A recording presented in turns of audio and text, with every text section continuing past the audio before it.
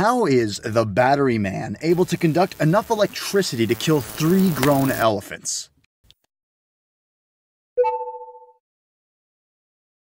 The next guy we're talking about not only didn't get hurt, but could boil water by conducting electricity through his body.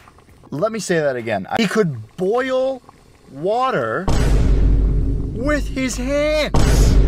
Slavisa Pajkic.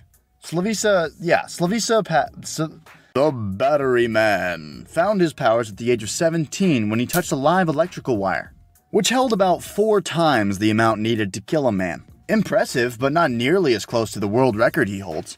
Since discovering his powers, the battery man has been recorded withstanding a record 20,000 volts of electricity through his body without a sweat.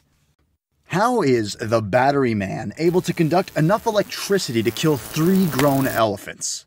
And yes, I did look up how much electricity it took to kill a grown elephant.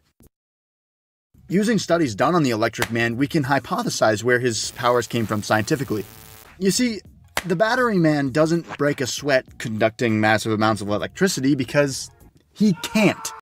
He lacks sweat and salivary glands, giving him very dry skin, contributing to his electrical resistance, which outpaces normal human capability by a superhuman margin.